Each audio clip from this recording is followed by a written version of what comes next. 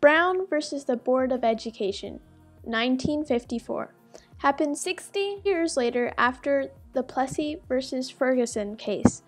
A 7-year-old girl named Linda Brown from Topeka, Kansas, was forced to go to an all-black school even though she lived right near an all-white school.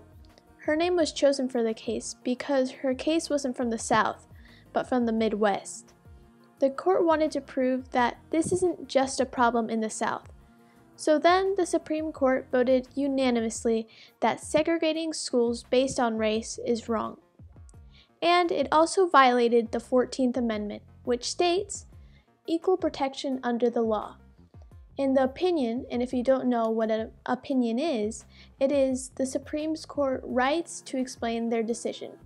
Chief Justice Earl Warren wrote, "The precedent of separate but equal, established by the Plessy versus Ferguson, had no place in public education, that simply separate educational facilities are inherently unequal." This overturned Plessy versus Ferguson, opening an entryway to challenge isolation all through the United States.